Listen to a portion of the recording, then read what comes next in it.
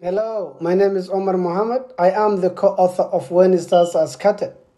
I would like to thank Children's Committee and Bank Street College for this wonderful award.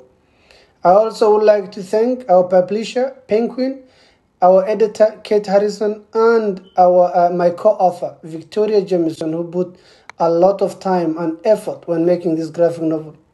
This graphic novel is a voice for many who are voiceless. It's a voice for those refugees who are struggling around the world, and it means a lot. This award means a lot to me and also to them. I also would like to thank my family, especially my brother Hassan, and also for those who have contributed and supported when making this graphic novel. Thank you all, and we really appreciate it.